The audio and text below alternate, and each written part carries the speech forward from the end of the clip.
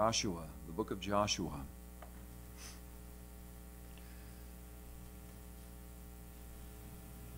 An introduction to a book like this could be laborious. I don't want it to be laborious for you, but it may be a little bit more of a studious approach tonight. But knowing me, I have a hard time staying too studious. I end up getting into preacher mode. I want us to approach this book with a proper mindset, and so we're going to do some background reading, a number of scriptures along the way. Well, let's start with reading the first 6 verses, which seem to me to be introductory to the whole book. Now, after the death of Moses, the servant of the Lord, it came to pass that the Lord spake unto Joshua, the son of Nun, Moses' minister, saying, Moses, my servant, is dead. Now therefore arise, go over this Jordan, thou and all this people, unto the land which I do give to them, even to the children of Israel. Every place that the sole of your foot shall tread upon, that have I given unto you, as I said unto Moses. From the wilderness and this Lebanon, even to the great river, the river Euphrates, all the land of the Hittites, unto the great sea, toward the going down of the sun, shall be your coast. There shall not any man be able to stand before thee all the days of thy life. As I was with Moses, so I will be with thee. I will not fail thee, nor forsake thee. Be strong and of a good courage, for unto this people shalt thou divide for an inheritance the land which I swear unto their fathers to give them.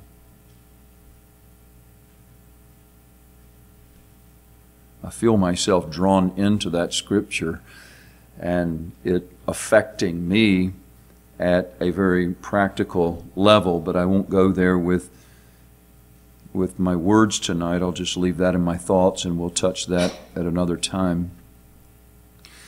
Having been considering thoughts regarding sanctification, it does seem fitting that we're entering a study of the book of Joshua. I've been reading through this book and considering the background material for this book for actually probably a couple of months or month and a half, preparing myself to be able to approach it in a way that, again, it's not going to be a verse-by-verse approach. That would be a laborious way to approach this genre of Scripture.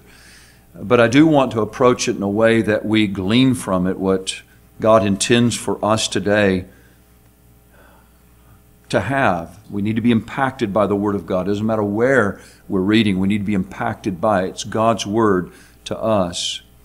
I'm going to quote something here. This is I don't recall where I got this information, but it's not mine, so I'm telling you that I'm quoting it, but I think it summarizes very well the book of Joshua. It's important to realize that this is the historical account, the book of Joshua. This is the historical account of Israel's possession of what was promised. We read that in the introductory verses there. This is what was said to Moses. So Joshua is being appointed to be the one to actually lead the children of Israel to receive what had been promised through Moses. Someone has properly observed, it is important to realize that Israel's ownership of the land was unconditional under the Abrahamic covenant. But possession of the land was conditional upon faith and obedience. And this person goes on to say, and so today, conflict and conquest by faith go with laying hold of that which we have positionally in Christ. The experience of our blessings in Christ comes through faith in the midst of conflict. And that really is the story of the book of Joshua. I believe that it was this morning where the thought came to my mind in prayer that there are, I think I said, too many Canaanites in the land or something of that nature. And that was coming from my study and preparations from Joshua. There are too many enemies in the land that need to be driven out. And you can apply that personally. You can apply that culturally, ecclesiologically. Apply it at whatever level you want. Our responsibility as blood-bought children of God, brought out of Egypt, is to possess the land. And that's not done without a fight. And that really is the book of Joshua. The purpose of Joshua fits the overarching purpose of the whole Bible. It reveals to us the nature of God and His eternal purpose for His people worked out in real time. So what we're reading when we read through Joshua is real-time history. It is God working out His purpose. Now, every detail of Joshua will not find an exact New Testament counterpart, and I don't think that it's wise for us to try to match detail for detail from Joshua to the New Testament. We probably will stumble into some error if we try to do that. But we will, as we work our way through Joshua, be looking for the timeless truths revealed, as very graphic descriptions are given to us in this portion of God's dealing with His people in the world. And if you've read Joshua lately, you know there are some graphic scenes. Frankly, there are some difficult scenes in Joshua. And we're going to get to them very early in the book. And we'll try to explain the whys of certain things, such as the genocide that God commands in Joshua. Whole people groups, wipe them out. Everything that has to do with them, wipe them out. And we'll talk about that as we get into the study of the book. The first 6 verses, it really is God's word to Joshua as he stands with Israel. If you've seen it on the map at any point, but recently you can imagine the Jordan River. You've got the Sea of Galilee, the Dead Sea, the Jordan River. And the nation of Israel is on the east side of the Jordan River. They're poised to cross over. Moses has led them to that point. In fact, Moses was allowed to see from a mountain top. He was able to see the land, but he wasn't able to go in. But this is where Joshua is now as he's receiving this word in the first 6 verses from the Lord God Himself, waiting for the green light to cross over and possess what God has already promised. Moses' ministry was a preparation ministry. The nation of Israel was prepared by Moses for this day, for entry into this land that was promised to them. You know that he was raised up miraculously by Jehovah God to lead Israel out of Egypt. We'll not recount that story. It's familiar enough to where probably most of you know it already. But what should have been a straight shot to Canaan, and I forget exactly how long it would have taken had they just simply set out on their journey and done what God said. Maybe somebody remembers that, but I failed to refresh my memory on that. But it ended up taking them 40 years to get just to the entrance into the land of Canaan, and then it took another probably nearly 20 years to actually possess the land. They wandered around in the wilderness as a generation of unbelievers. In fact, let's go back to Numbers chapter 14.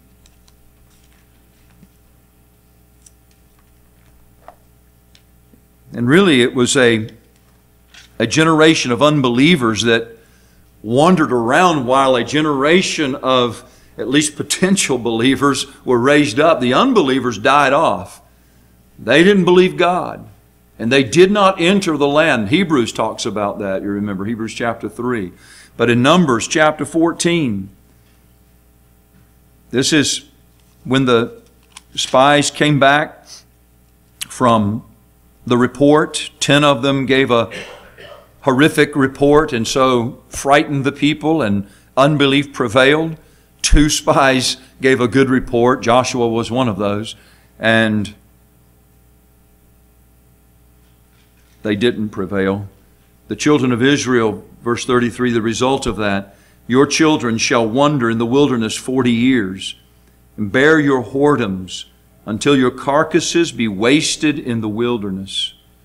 After the number of the days in which you search the land, even 40 days, each day for a year, shall you bear your iniquities even 40 years, and you shall know my breach of promise. I, the Lord, have said, I will surely do it unto all this evil congregation that are gathered together against me. In this wilderness they shall be consumed, and there they shall die. And the men which Moses sent to search the land, who returned and made all the congregation to murmur against him by bringing up a slander upon the land, even those men that did bring up the evil report upon the land died by the plague before the Lord. But Joshua, the son of Nun, and Caleb, the son of Jephunneh, which were of the men that went to search the land, lived still. Through Moses, God prepared His nation as they wandered around. Of course, the law was given at Sinai, but over the next 40 years, Moses had opportunity to go over the law again. Deuteronomy, for example, is kind of like a second giving of the law, reiteration of the law.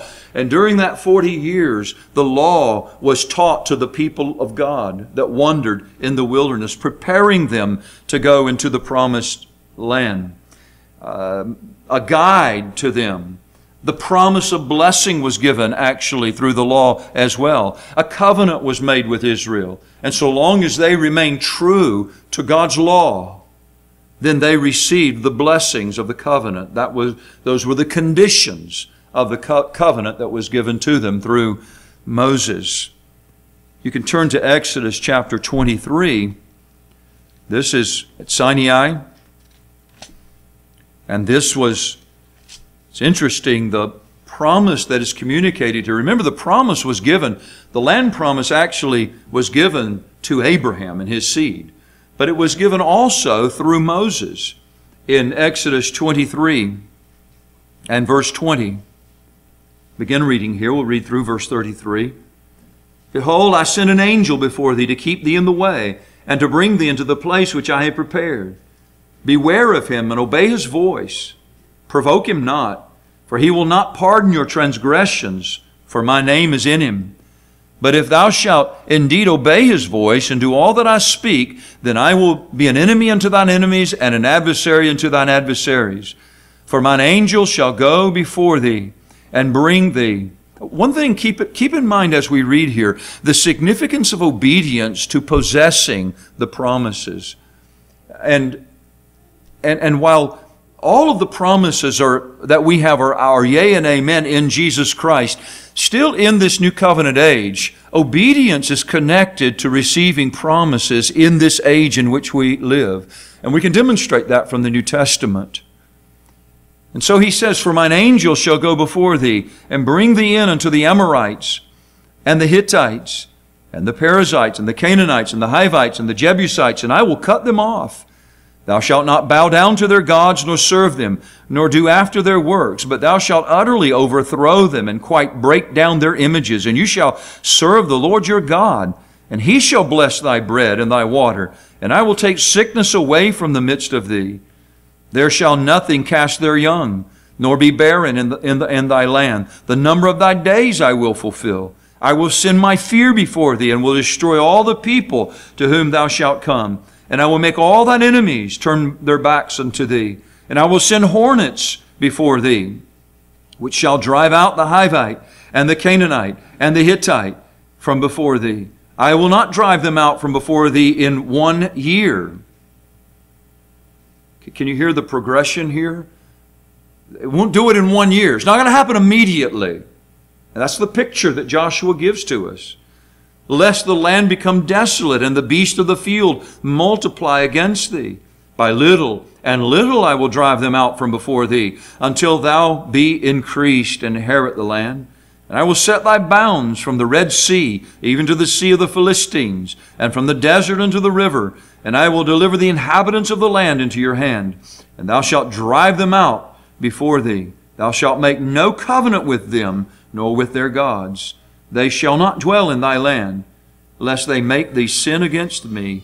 For if thou serve their gods, it will surely be a snare unto thee. And so the promise of land and the blessings that would come from their entry into the land are communicated at Sinai before the expression of unbelief. At this point, Israel had not expressed themselves in their unbelief. That comes later. But this is the promise under Moses to the nation of Israel. And then you have, I want to read one other lengthy passage. This will be the last lengthy passage that I read in Numbers chapter 33. You have in this passage a summary of Moses to the nation as they were poised on the west of Jordan. And I read this because our passage in Joshua chapter 1 says this is what's happening. God says, as I spoke to Moses, as I communicated to him what I said to him, I am now appointing you as the one to carry it out, to do it. And these are the things that were said to Moses and through Moses to the people. Numbers 33, beginning at verse 50. And the Lord spake unto Moses in the plains of Moab by Jordan near Jericho.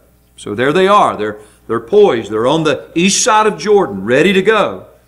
Speak unto the children of Israel and say unto them, when you are passed over Jordan into the land of Canaan, then you shall drive out all the inhabitants of the land from before you, and destroy all their pictures, and destroy all their molten images, and quite pluck down all their high places.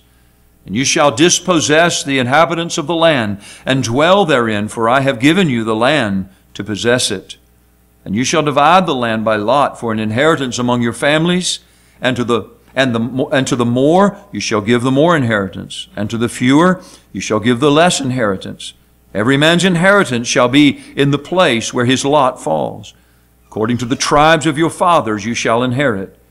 But if you will not drive out the inhabitants of the land from before you, then it shall come to pass that those which you let remain of them shall be pricks in your eyes and thorns in your sides, and shall vex you in the land wherein you shall dwell.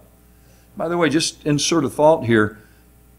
You ever wondered why some of us as Christians have such difficulty, continual, perpetual difficulties? Is it perhaps that we have allowed some things to remain in our lives that shouldn't remain there? And they constantly create problems for us. I mean, you go to the New Testament and Jesus uses some pretty harsh language. If your hands offend you, what are you supposed to do? If your eye offends you, what are you supposed to do? You know, we read language like we hear in the Old Testament, we think, oh, that's awful, that's harsh Old Testament language. You go to the New Testament, sin is an awful thing. We don't see it that way. We toy around with it. We play around with it. We're friendly with it. It's not really that bad. It hasn't hurt us that much, so we think. And so we allow it to live. And when you allow it to live in your life, I'll guarantee you, it will prick you. It will poke you. It will vex you. It'll cause trouble for you. I mean, I know I'm jumping to the punchline here, but do you get that? Do you do battle with sin like it's a problem? Or do you allow it to live? Moreover, it shall come to pass that I shall do unto you as I thought to do unto them. And the Lord spake to Moses, saying, command the children of Israel, and say to them, when you come into the land of Canaan, this is the land that shall fall unto you for an inheritance, even the land of Canaan with the coast thereof. Then your south quarter shall be from the wilderness of Zin along by the coast of Edom. Your south border shall be the outmost coast of the salt sea eastward.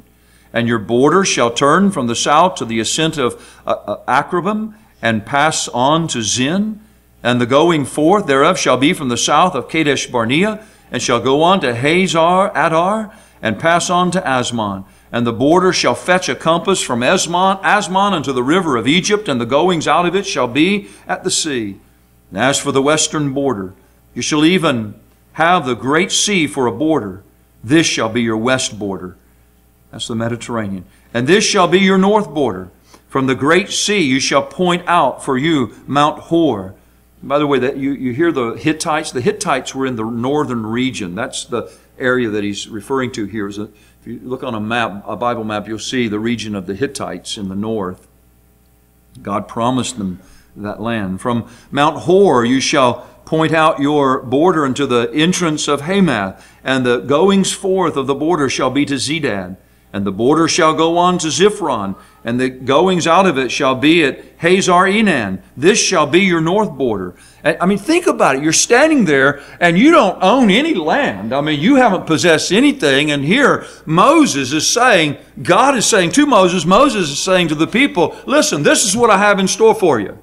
And they haven't possessed anything yet. This is just a promise.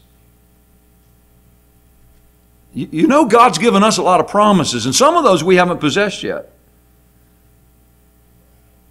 And the coast shall go down from Shepham to Riblah on the east side of Ain, and the border shall descend and shall reach into the side of the sea of Chinnereth eastward, and the border shall go down to about this time. Some of the women are thinking, what am I going to cook for dinner?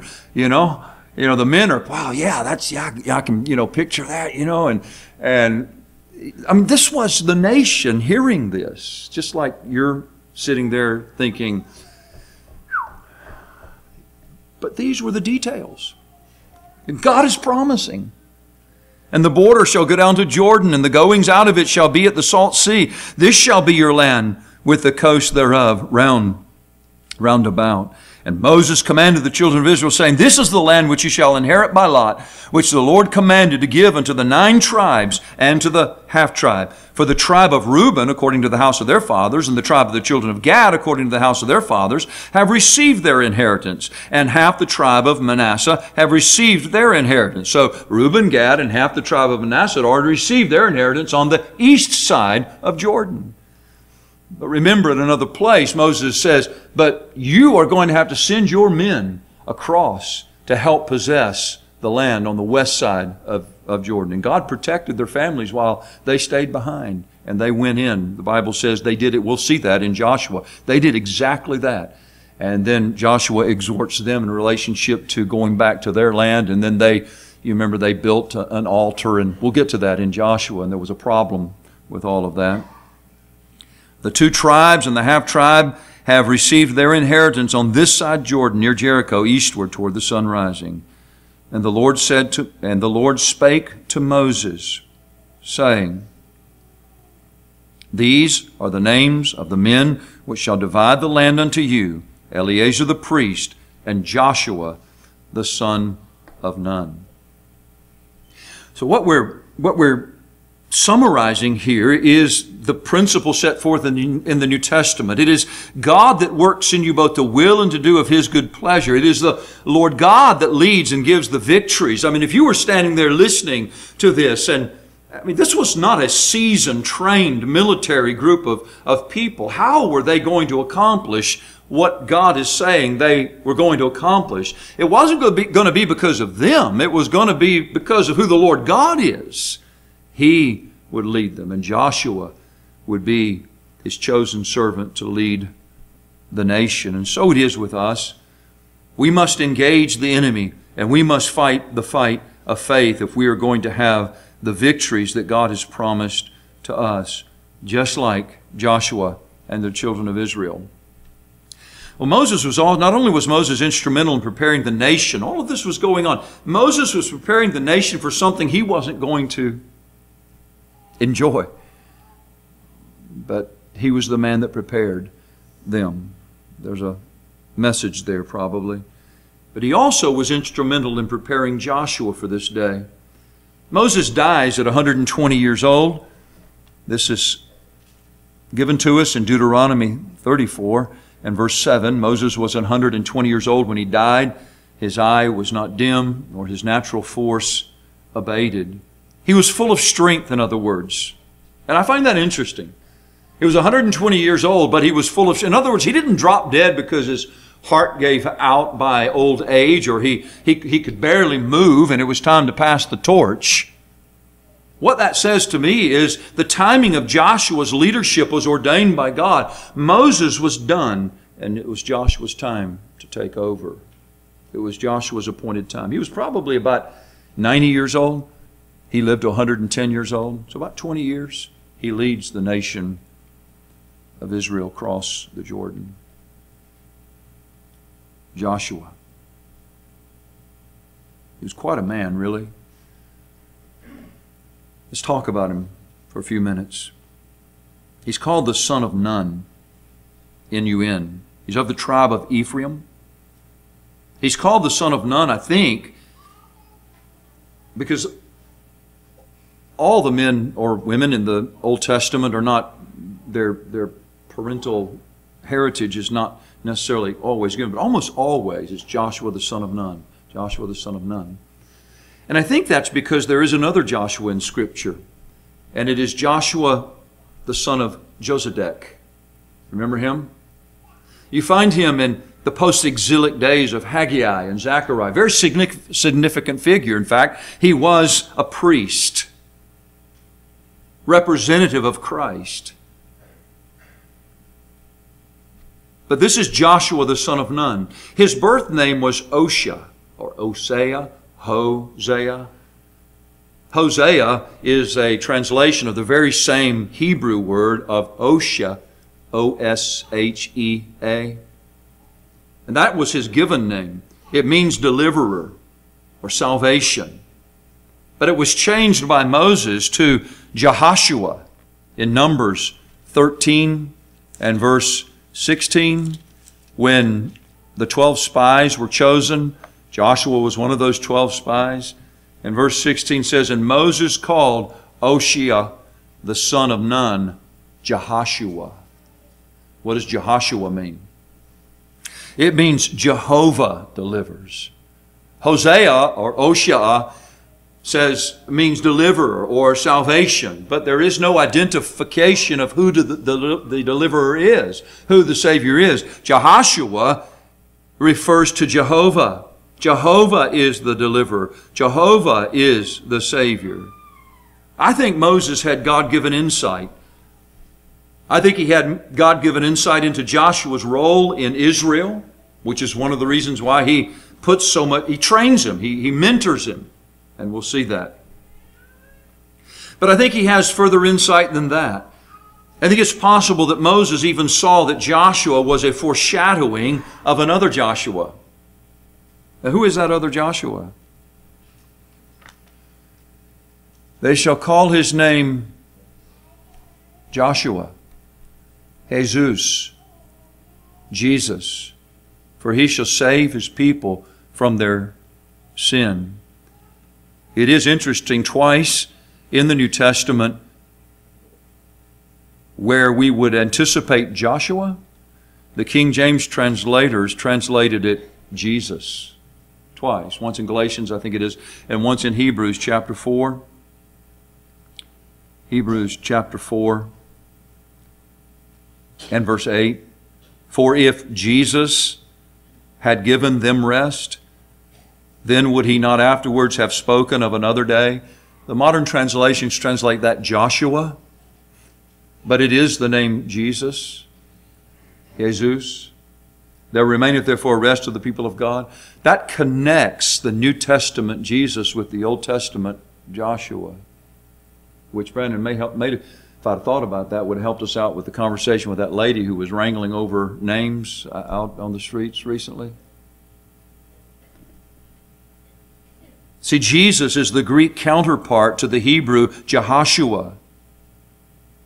And Savior, the name Savior in the New Testament describes who he is. In other words, he is Hosea, who is Jehoshua.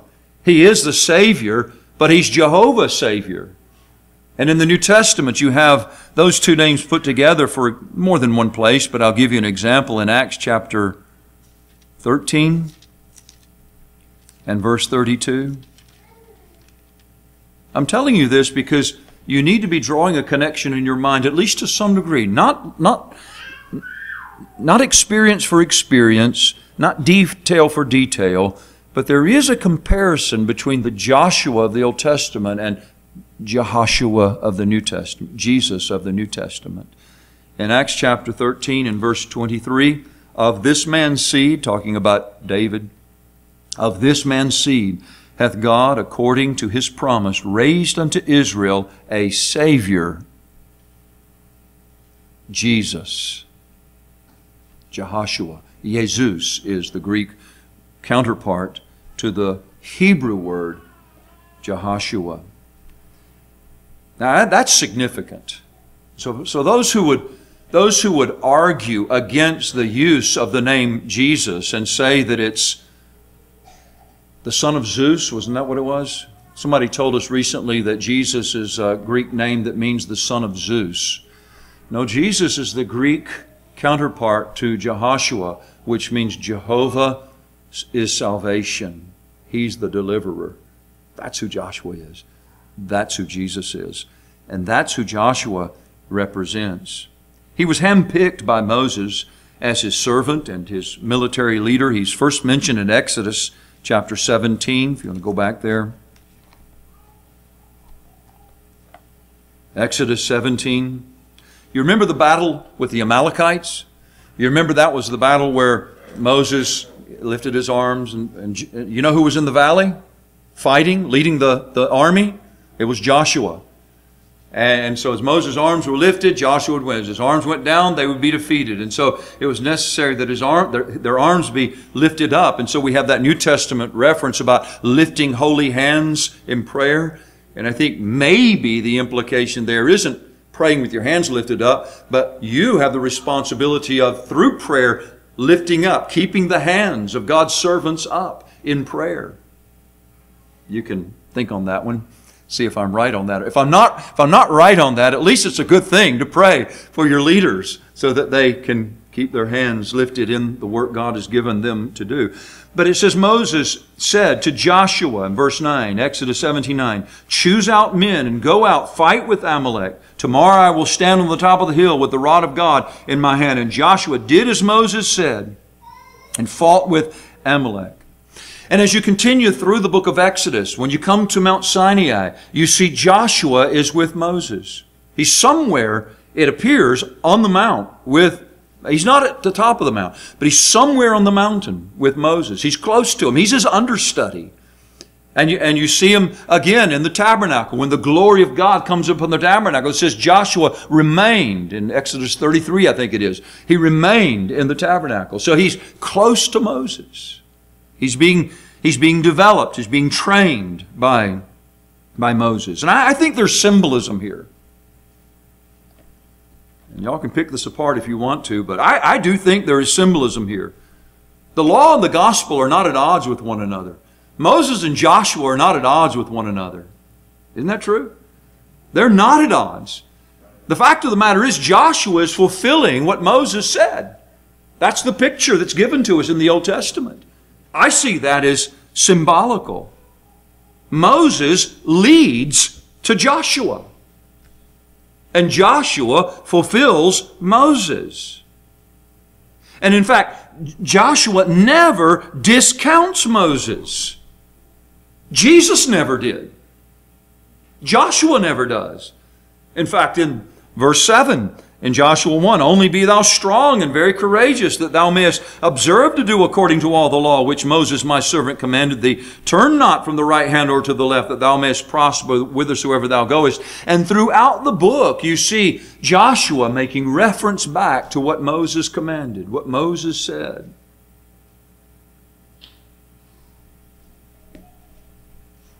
But Moses could not lead the people to the land of promise. And the law can't do that for you or for me.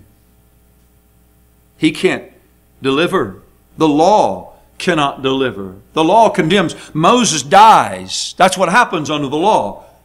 Death. And it's not that the law is bad. There's nothing wrong with the law. There's something wrong with us. And the law exposes that. Sorry, I'm launching off into a little preaching here, but Joshua delivers.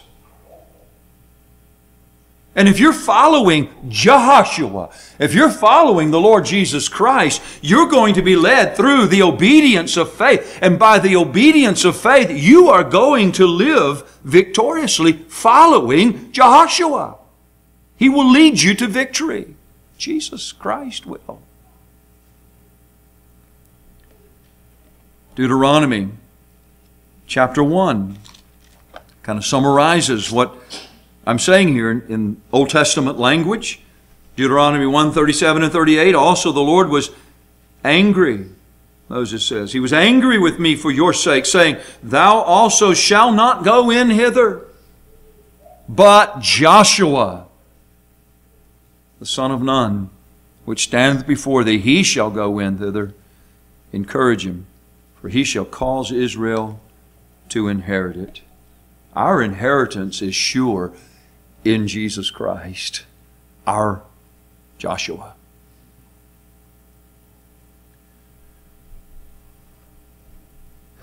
The man Joshua was full of faith. I love this about Joshua. In Numbers chapter 14, you see this when they came back from the land of Canaan with their report, while the 10 spies were overwhelmed by what faced them. There is no way we can take that land. There is no way I can overcome this sin. There is no way I can live victoriously. That's what a lot of folks say. And unbelief sets in, doesn't it? But here you have Joshua and Caleb coming with a different report in Numbers 14, verses 6 through 9. And Joshua, the son of Nun, and Caleb, the son of Jephunneh, which were of them that searched the land, rent their clothes. They were upset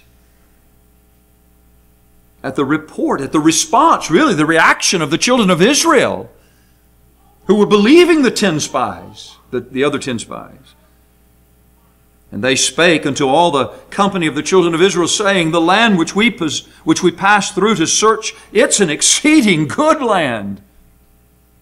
It's as if they didn't see the enemy. It's as if they didn't see how strong the opposition was. They had their minds upon the promise. I believe they had their minds upon the one who's promising, Jehovah God. If the Lord delight in us, then He will bring us into this land and give it us. Do you hear the spirit of faith there? A land which flows with milk and honey. Only rebel not ye against the Lord, neither fear ye the people of the land, for they are bread for us. Their defense is departed from them, and the Lord is with us. Fear them not. Doesn't that encourage you? Translate that to your life today. Translate that to your battle, to your struggle today. But all the congregation bade stone them with stones. We're going to run into opposition, even from those who say they're our brethren. And the glory of the Lord appeared in the tabernacle of the congregation before all the children of Israel. But Joshua was full of faith. He was full of the spirit of wisdom. In Deuteronomy, more than one place, but in Deuteronomy 34, verse 9, Joshua the son of Nun was full of the spirit of wisdom. For Moses had laid his hands upon him, and the children of Israel hearkened unto him, and did as the Lord commanded Moses. He was strong and courageous in his leadership under Jehovah.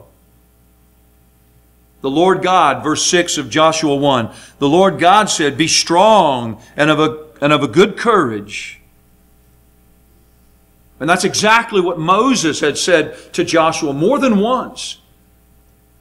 And he said it also to the other spies when they went into the land. Be strong, be of good courage. Joshua and Caleb heard it. They believed. And a couple of times later, this exhortation was repeated to Joshua by Moses. Be strong and of a good courage. And he was. That was his character. By the way, that's necessary in leadership.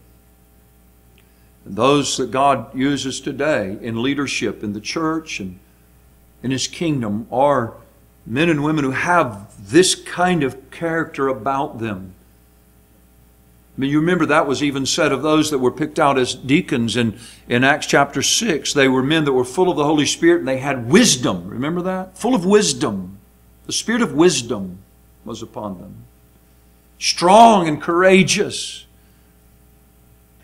They were able to keep going, not because of any strength and courage necessarily in themselves, as with the Apostle Paul, we would say we're weak in ourselves, but it's because our confidence is in the living God. We move forward. We press on. Looking to Him, trusting in Him. And if we can translate this to leadership today, there are those that God calls to be those kinds of leaders, and you are called upon to follow, to be like them as they set the example for you. As we take the land, as we take what God has promised to us. Well, Joshua is God's choice to succeed Moses. I say he is God's choice. He's not just Moses' choice. I won't, for sake of time, read it, but Numbers 27, 18 through 23, you can see Eleazar, Moses, hands were laid upon Joshua. He was ordained to be the next leader. And then in the first 6 verses of Joshua, you hear it, don't you? As the Lord says, "You're my choice." Now after the death of Moses, the servant of the Lord, it came to pass that the Lord spake to Joshua, the son of Nun. He spoke to Joshua, the son of Nun, Moses' minister, saying, Moses, you see that Joshua was Moses' minister. He was his servant. Moses, my servant, is dead. Now therefore arise, go over this Jordan, thou and all this people, into the land which I do give to them, even to the children of Israel. Do you sense the faith that was required in Joshua at this point as he stood there with this multitude of people who he had already seen weren't easy to lead? They had shown themselves. And he is placed in that position of leadership. And I can only imagine that there must have been just a few thoughts of apprehension running through Joshua's mind. And so God is speaking to him. I'm going to tell you, God has to speak to His leaders. If God didn't speak to His leaders, and I'm not talking through an audible voice, but He does speak to us. His Spirit is in us, and He speaks to us through His Word. But it is a real voice of God to His leaders and to His people. But He must speak to us to sustain us, or we will fall, we will falter, we will give in. We will not be the leaders that we should be. So Joshua listens to the Lord, and he confirms directly with Joshua the things that he had spoken to Moses. There shall not any man be able to stand before thee all the days of thy life.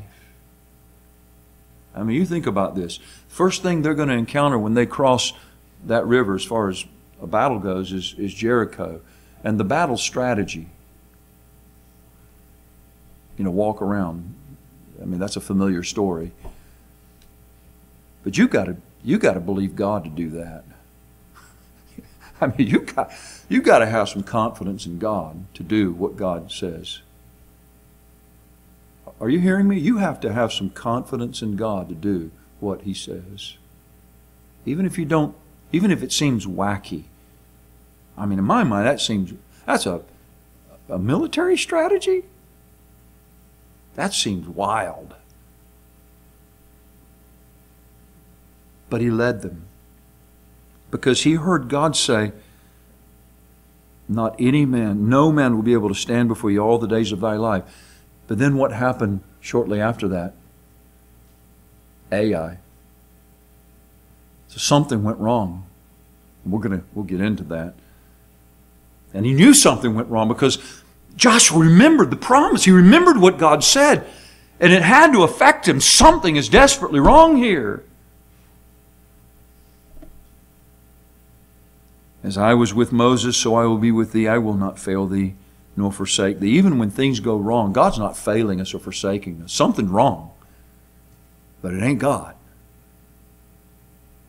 Be strong and of a good courage. For unto this people shalt thou divide for an inheritance the land which I swear to their fathers to give them. And so Joshua is God's choice to succeed Moses. The thought was placed into my mind that perhaps this is the prophet. You remember back in Deuteronomy 18, the Lord thy God will raise up unto thee a prophet from the midst of thee, of thy brethren, like unto me. Unto him you shall hearken. Who's that talking about? Is it possible that Joshua is the prophet that's being talked about there? Immediately. I know ultimately it points to Christ. I know that. But could there be a more immediate fulfillment of that? According to all that thou desirest of the Lord thy God in Horeb in the day of the assembly, saying, let me not hear again the voice of the Lord my God, neither let me see this great fire any more, that I die not. And the Lord said, they have spoken, they have well spoken that which they have spoken. I will raise them up a prophet from among their brethren, like unto thee, and will put my words in his mouth, and he shall speak unto them all that I shall command him. That sounds like Joshua, the first Joshua. Oh, it's also the Joshua to come, Jehoshua, the Lord Jesus. But I'm thinking that that might be fulfilled in the Joshua that we're looking at here. Let me just briefly say a few things about the book so that we don't spend too much time here this evening on this. The nature of the book is historical, but not details of history simply for the sake of knowing. And this is important for us when we're reading the Bible. The details included communicate truth that God wants known about Himself. That's important. Do not try to cover up the Word of God. The famed atheist over there in England, the one that, what's his name? The one that's still living, that writes all the popular books, and what is it? Yeah. Somebody, he said he would like to put a Bible into the hands of every child in England. And when I heard that, he was saying so that they would read Joshua. They would read books like this and see what this God is really like. And I say, absolutely. Put it in their hands. Let them see what this God is like. This is what God is like. What I'm saying to you is, don't back away. Don't try to hide this. Don't try to conceal this. Don't try to say to people, well, don't be afraid that they're going to read the Old Testament.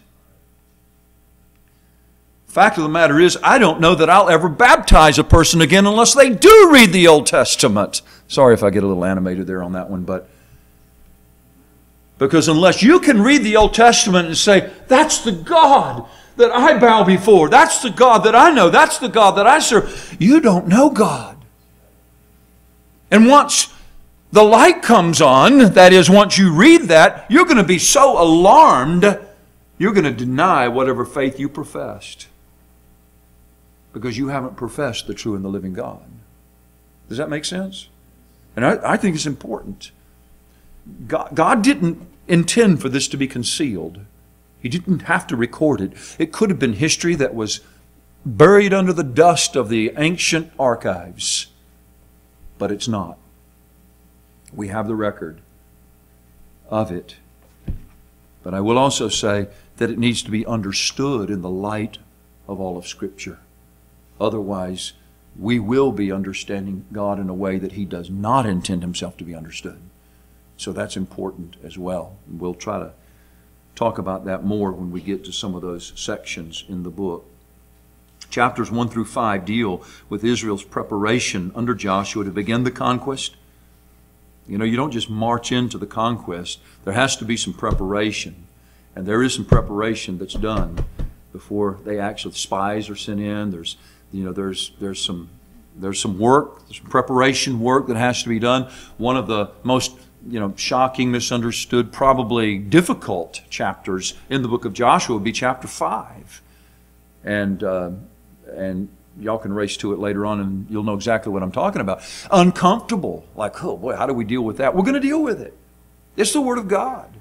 And we don't need to run from it. Something is being said. That's part of the preparation. They were unprepared to enter into battle because they had not fulfilled the terms of the covenant. And there, I gave you the key, I think, that unlocks that chapter a little bit. But there's more to it than that. We'll talk about that when we get to it. Chapters 6 through 12 deal with the actual conquest of the promised land. The word possession is used, 25 times, a lot of times in the book of Joshua. And that's what's going on, the possession of the land. Chapters 13 to 22 belabors.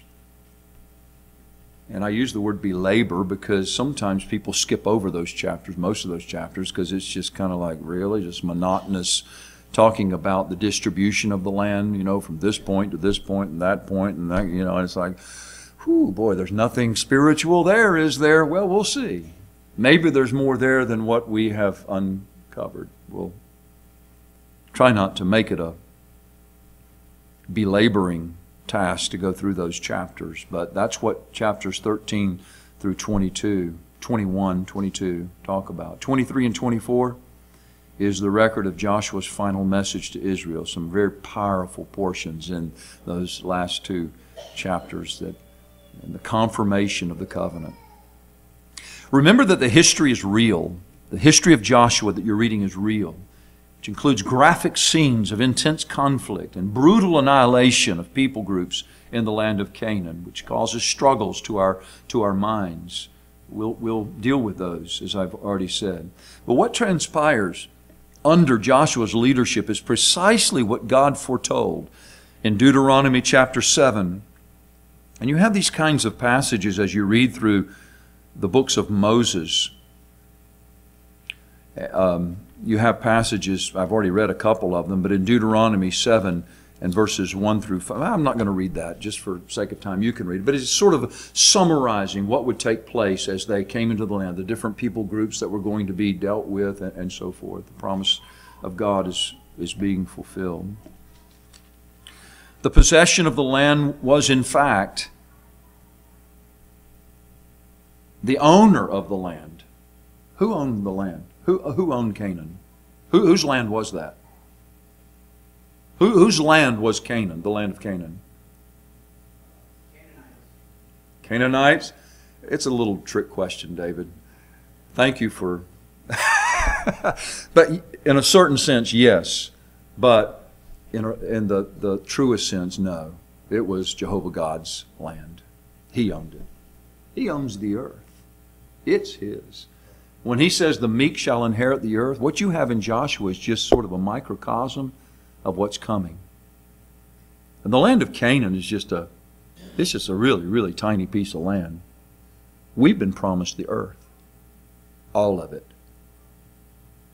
You've heard of the new heaven and the new earth? It's ours. And Joshua is going to lead us into the possession of the new earth. And that's one of the things that I think you can at least picture as you work your way through the book of Joshua. It is the fulfilling of the covenant promise to Abraham and his descendants. Abraham never received it. Hebrews talks about that. He received it by faith, but he never saw it, did he? He never received the land. But he will. He will. He will be on the new earth with us. Abraham will. That's kind of exciting to think about. It's the fulfillment of Genesis 15:18. In the same day the Lord made a covenant with Abram, saying, Unto thy seed have I given this land, from the river of Egypt unto the great river, the river Euphrates. Numbers 34:2. Command the children of Israel and say to them, when you come into the land of Canaan, when you come into the land of Canaan, not if, when you come into the land of Canaan, this is the land that shall fall unto you for an inheritance, even the land of Canaan with the coasts thereof. Broadly speaking, and I've already hinted at this, but broadly speaking, Joshua presents a picture of progressive sanctification, taking possession of all that has been promised us under the leadership of our Joshua, Jesus Christ. We have a rest in Him. We have it now, we have it forever. That's what Hebrews 4 talks about. What you read about Joshua here was not the final rest. Our rest is in Christ. And that's what Hebrews 4 says to us. That's why we can go back to Joshua and we can see Joshua as a type of Jesus Christ. We have the New Testament authority to do that. We just need to be careful that we're not trying to match detail for detail, because that's where we could possibly stumble. I've got one final paragraph here to read. It's from someone else, Ralph Davis, who does a really great job of commenting on Old Testament books. But before I do that, who wrote the book of Joshua? Anybody know? I know, David, you're not going to say, right? But you would be right if you said what you're thinking. If you're thinking Joshua, it probably was Joshua that wrote it. Not all of it, because his death is talked about, and so somebody else, maybe Eleazar, maybe the priest. We don't know for sure, but we do have a reference in chapter 24, in verse 26. Apparently, the book of Joshua is so linked to the books of Moses, to the books of the law, that it seems to be somewhat included as an extension or part of the law of God. And Joshua wrote these words in the book of the law of God, Joshua 24:26, and took a great stone and set it up there under an oak that was by the sanctuary of the Lord. So while I would conclude that Joshua didn't write everything in the book of Joshua, he is the primary writer of the book. Let me close with this quote by Ralph Davis. The book of Joshua is preaching material beamed to Israel in the form of historical narrative. And that's important because there are a lot of critical commentaries, and I have some of them. And Ralph Davis was saying, by the way, he's an academician. I mean, he's got the doctorates by his name. So he's not me. I mean, he's well studied. But what he would say is most of the commentaries, especially the critical ones, are so dry and dusty that they bring nothing to the people of God. And that is not the purpose of the Word of God. The purpose of the Word of God is not to investigate every detail and analyze every nuance and background material and archaeological finds and word twists and turns and so forth, to where when you get done, all you have is a headache from your reading and your study. The purpose of the Word of God is to communicate. God is communicating. And Ralph Davis understands that. We need to see clearly that history in the Old Testament is a declaration from God about God. As you read and study Joshua, try to keep asking yourself the question, what is the writer preaching about when he tells me this story? Did you hear that? What is the writer preaching about when he tells me this story? He's not telling you the story only to inform you, although that's part of it. He has a message to proclaim, a God to press upon you. I like that. So I hope as we work our way through Joshua, I'm going to try to keep that in mind. You try to keep that in mind. And let's go through it together with benefit. I trust God will teach us more about Himself and perhaps even aid us in our warfare against sin in our own lives and in our generation. Let's pray. Father in heaven, we thank You for the time that You have given us tonight to introduce a portion of Your Word.